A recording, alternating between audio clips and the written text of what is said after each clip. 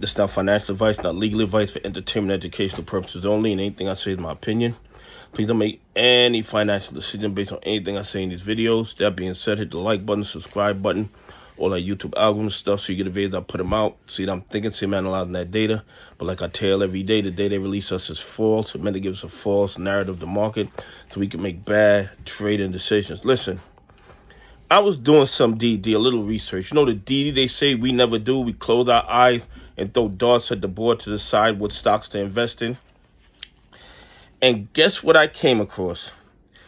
BRiley has a short interest of 76.51%. I mean, that is absolutely crazy. And here's the thing. AMC has a short interest of only 13.63%.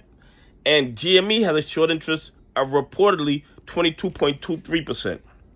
Okay, so BRiley has triple the short interest of what GME has, and more than half of GME shares are DRS. Now, this is just a theory. This is just my analysis of what I'm seeing. Which company do you think is more shorted? AMC, GME, or BRiley?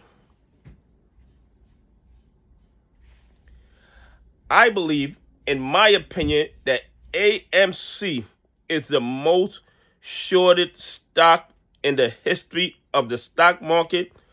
All the FTDs verified that. Everything that we see in the market every day, millions and millions of shares available to short every single day, but the days to cover keeps going down. This is absolutely crazy. But the fact that BRiley's short interest is 76%, it tells me, and this is just my opinion, I'm not telling you to buy, hold, or sell AMC.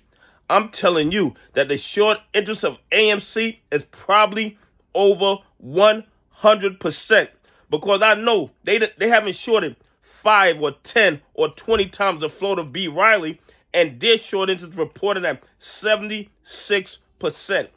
Actually, 76.51%. 76.51%. So I can go out on a limb and telling you, based on this information, based on the amount of counterfeit shares that I've watched being created with AMC, I believe, in my opinion, that the short interest of AMC is well over 100%, because they are definitely more heavily shorted than BRiley. The thing is that these bad actors control the data that we see. That short interest that they're reporting doesn't take into account the billions of counterfeit AMC shares that end up in FTDs that end up overseas. And a lot of the shows tell me, oh, the FTDs don't go overseas. Of course they do. If they didn't, FINRA wouldn't have to put out articles that once the FTDs are no longer on U.S. soil, they do not have jurisdiction over them. Okay? The only reason FINRA would put out an article like that is because they know the FTDs go overseas. If FINRA didn't know that the FTDs went overseas, they wouldn't be talking about what they had jurisdiction over or what they didn't have jurisdiction over.